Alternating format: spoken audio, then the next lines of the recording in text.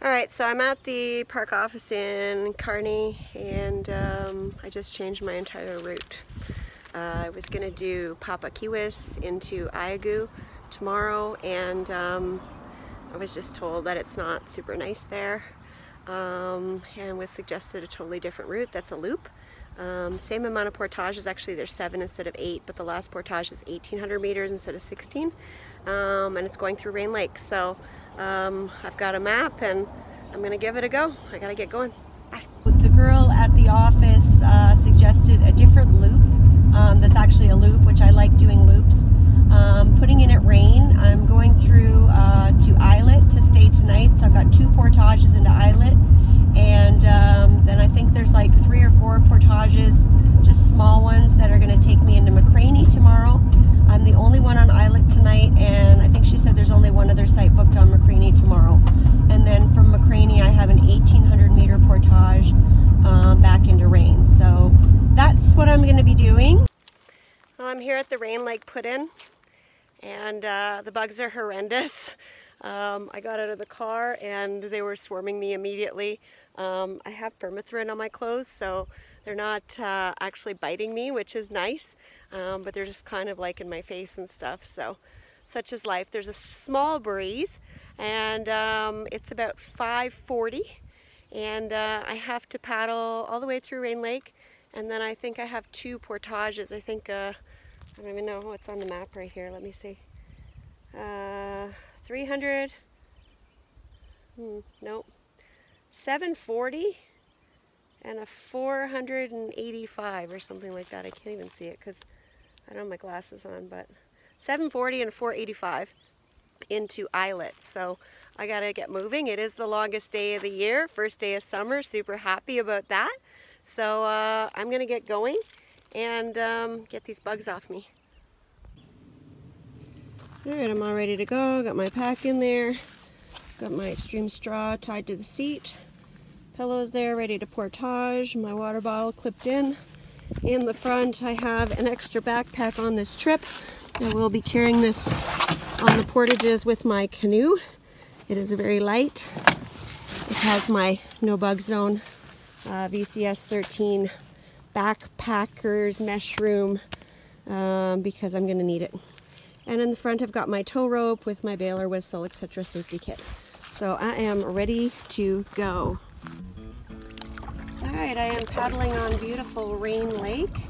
I absolutely love it so far. Beautiful puffy clouds in the sky, and so far the conditions are good. There's a slight wind, not enough to bother me, but enough to blow the bugs away, so that's fantastic. Alright, I've had a very lovely paddle through Rain Lake. It hasn't even been an hour yet. It's about 45 minutes. And I've just found the portage from Rain into Islet. Now it is 740 meters. And oh, by the looks of it, I get to go uphill, so. Oh, and stairs. Great workout. Awesome. Wow, I don't even want to do this. Killer. Alright, well, I'm going to go with the canoe first. I don't know why. The pack's probably harder because it's heavier, but I'm going to give her. Here we go. Alright, well, I was moving along on the portage pretty good until I got to this spot, and I didn't actually tighten my shoes, so I can't get my foot out of here. So I had to put the canoe down. I'm gonna have to use both hands to get my foot up, and then I will continue on. Alright, well, I don't even know.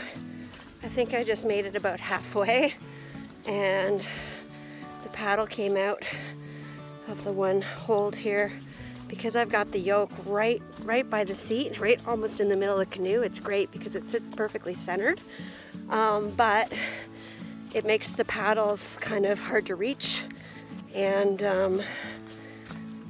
it came out twice, and so I just started getting frustrated. My shoulders started getting sore. So I just said, you know what, just put it down, go get the pack, and come back. There's another fun area. I don't know if you can hear the bugs, but they are making quite a sound. I've got 5 of them on my hand right now.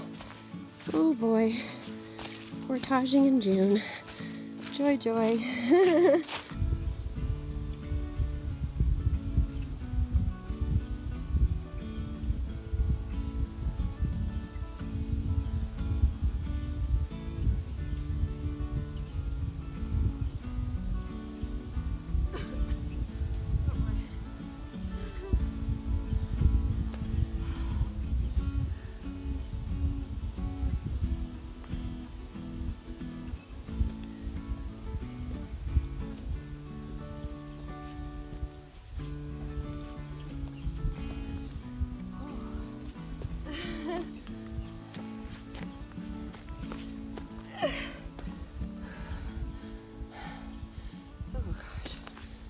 Well, it turns out I was only 3 minutes from the end of the portage with the canoe. I was almost there, so oh well, that's okay. I'm at the other end now with my bag and the bugs, lots of them. And I just found out the name of this lake. It's called Hot Lake. That's hilarious. Something just jumped. I didn't even look to see if there were any moose or anything in the lake before I started filming. I just have to get away from these bugs, so off I go. There she is, just waiting for me. Yay!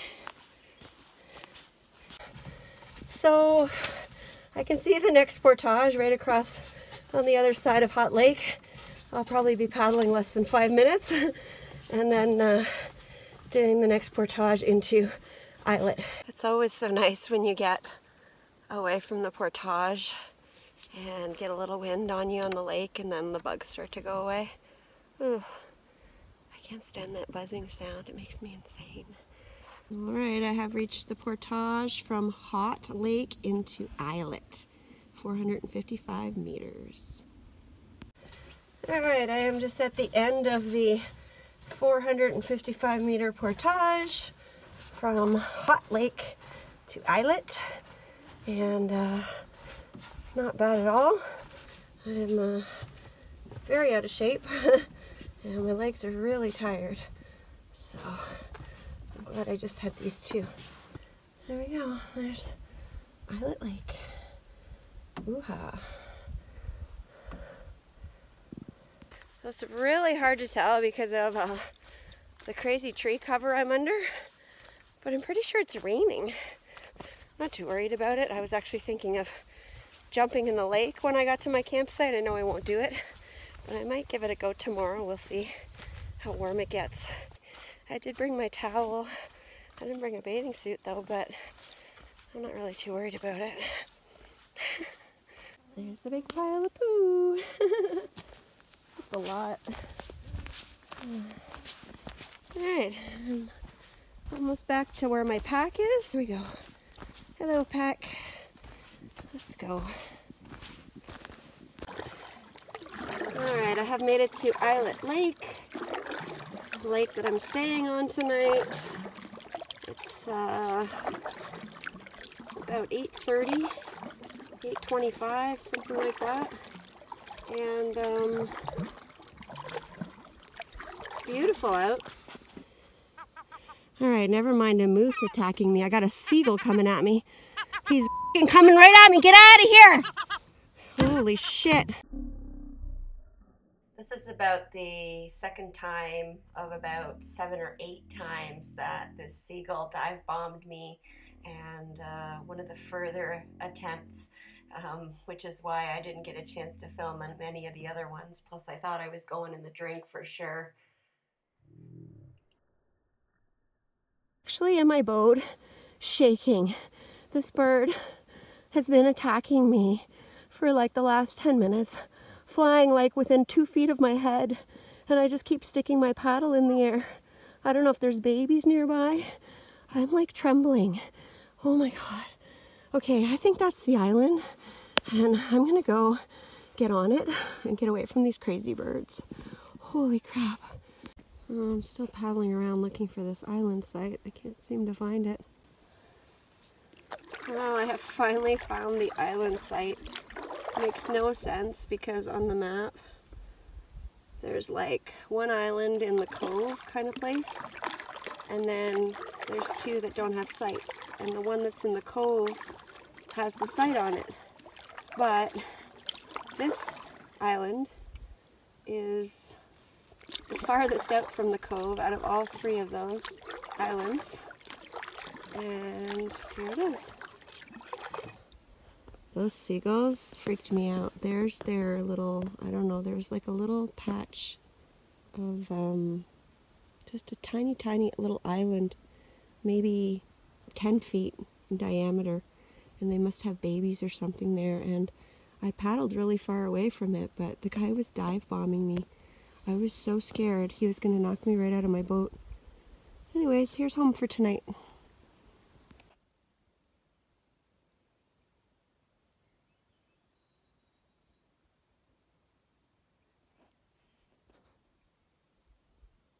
It's 20 after 9, and I'm kind of in a hairy-carry frenzy right now, so just going to make a quick video. I had about a cup of water left in my Nalgene, so I poured it in there, and then I filled up my Nalgene with water from the lake and put some Pure Ice in it, so it'll be ready to drink in an hour. By the time I drink this, that'll be ready. I need to make dinner, and I also need to set up before it gets dark. Well, I can set up in the dark. I'm gonna make the chicken fettuccine alfredo. Fettuccine alfredo with chicken. So I've got 2 cups of water in here now. I'm not sure if I'm gonna make it all. I might dump some of it into a Ziploc bag because I think it's for 2 people. I know that these portions are generally not super huge, but 2 cups of water is quite a bit. Got a beautiful view here. The sunset, and on this lovely first day of summer, a beautiful, beautiful pink sky, and it's just gorgeous.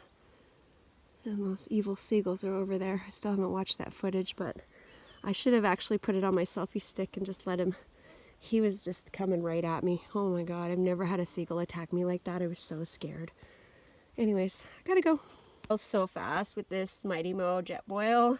I didn't get a chance to do anything except take a picture of the sunset and then take out some. So I just took some of the noodles out, just like 2 handfuls, and there's still a bunch in there. I'm going to stir it up and close the bag, and then I'm going to set up my tent. So my tent's set up, have my chair here, my lovely dinner I'm about to eat. Still have my full cup of water, and I'm going to sit down and eat. I am tired. It's almost 10 o'clock. Alright, so there is my fettuccine alfredo with chicken. I haven't tried it yet. I'm going to eat it. It's dark. I can't really film anything. So I'll let you know later what I thought of it.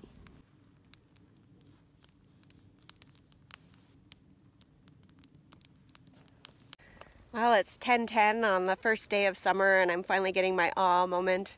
I'm sitting here in front of a beautiful campfire on a lake all by myself in Algonquin, and eating my delicious dinner. So I'm super happy now. I'm really, really tired. I'm actually excited to go to bed, but I know once I eat I'll have to sit up for at least an hour before I hit the sack. So it's about 10:30. I just want to say thank you to whoever left the big pile of wood on the island on Isley. I can't say the name of this lake right. Islet Lake. I finished my dinner a little while ago and had a couple little Snickers bites for dessert. The pasta was pretty good. It didn't really taste like fettuccine alfredo with chicken. Just tasted like flavored pasta. It actually tastes like the 3 cheese pasta that I get, which is very good. I'm glad I took 2 handfuls out because I ended up putting about 3 spoonfuls into the fire. So it was quite a bit. And just eating this late at night, I just don't want to eat a ton of food. As you can see, I have removed my bug net from my face. The bugs have actually disappeared. They've stopped buzzing around me about maybe a half an hour ago. So that's like super awesome. I've got about 5 portages to do tomorrow, I think, but they're just all small. And then tomorrow I can spend the day enjoying the the area and the site and doing some exploring, so that'll be nice. But for now, I think I'm going to sign off. So amazing, awesome first day of summer. I'm super happy I'm here, and glad I changed my route, and I'm looking forward to tomorrow. So good night.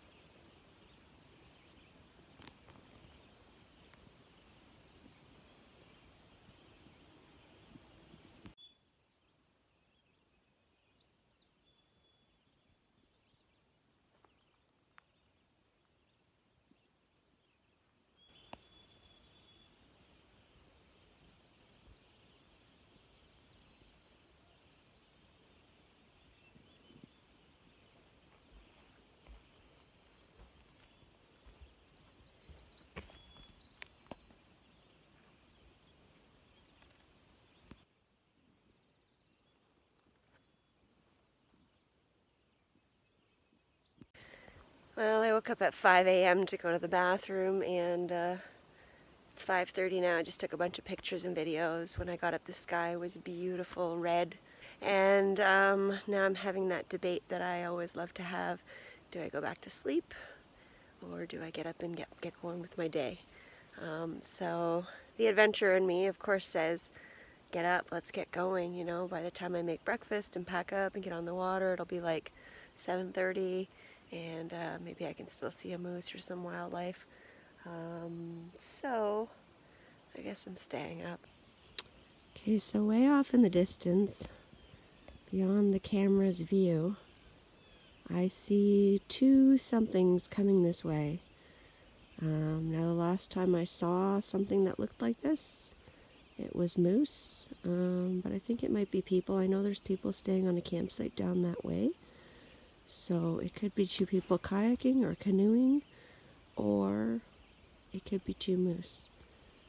I guess I will see when they get closer. The views here with the sunrise are just stunning this morning.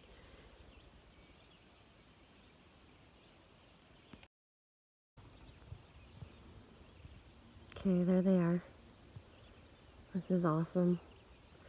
I knew it couldn't be people this early. First of all, they told me I'm the only one staying here. I did hear voices yesterday, so I think there were some people that were on the backpacking trail that maybe were staying over there. But nobody's up and out this early. I'm not even up and out yet. I mean, usually I am, but it depends on the day. So they're there. There's the evil seagull. I was actually going to paddle out to go see those moose, but I'm kind of afraid to go past that island where the seagulls are. He's still freaking me out.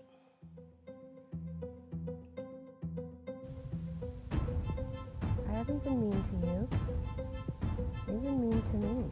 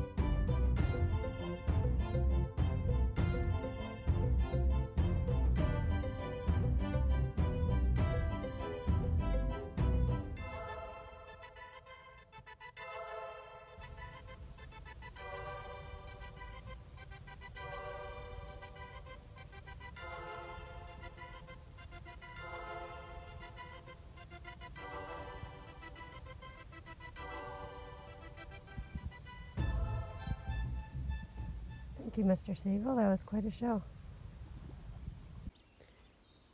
Well, the sun has come up.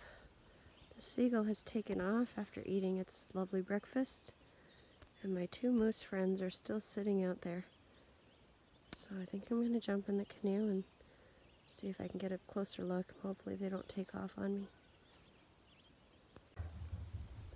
You can see they're not moving.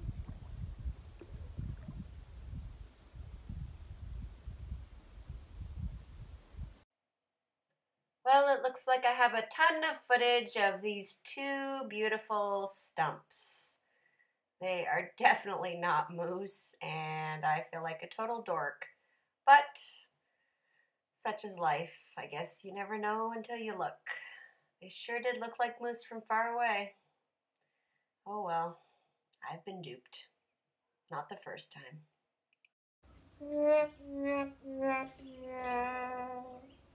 I'm just about to make some breakfast. So today I'm going to have a wrap. Got a nice big wrap here. 2 eggs. With some 2-year-old white cheddar. And in here I have some salsa. It's just mild, all original natural salsa. So super excited. I'm starving. I am going to get going. So here we go.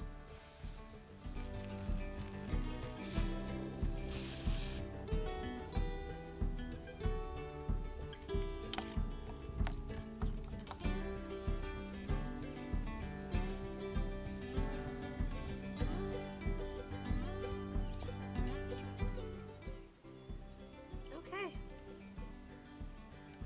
My wrap is all done. And it looks good, it smells good.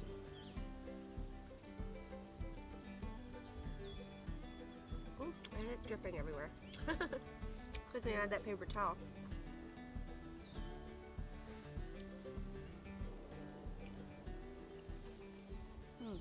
Delicious.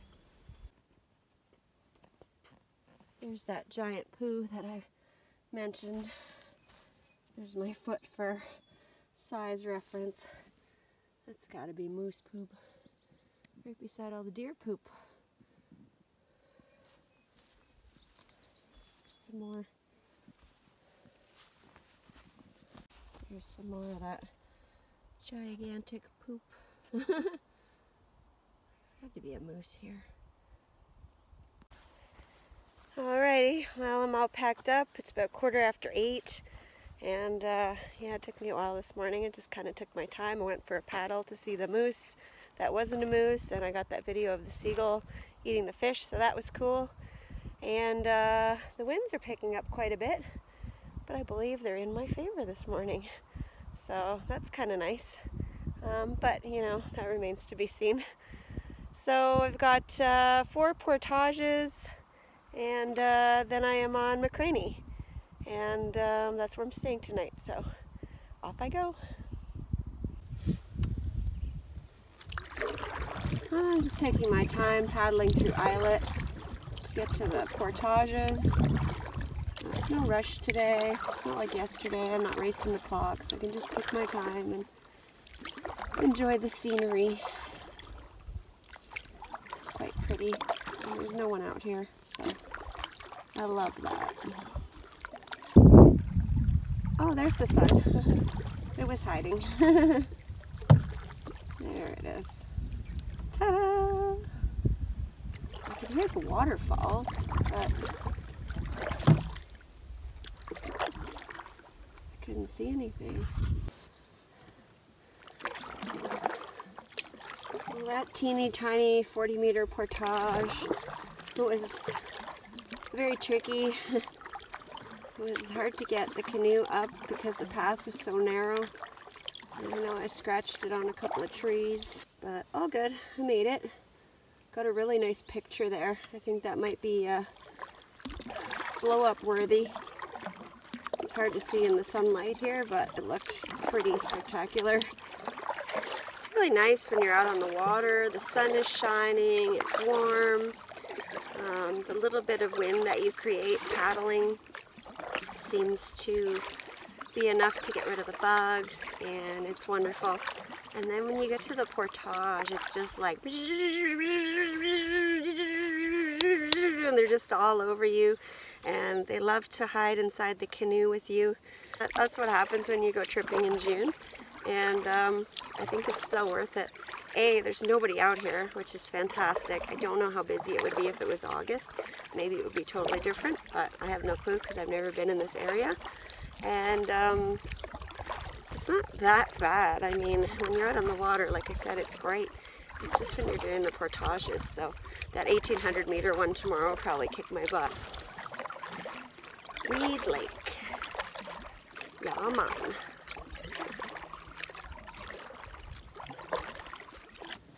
Okay, so the portage sign is way back there on a tree. This is all land, courtesy of our friends the beaver, I guess. I don't know if there's a way in. I don't know how to get to that portage. I thought when I got up here I would see a way in, but I do not.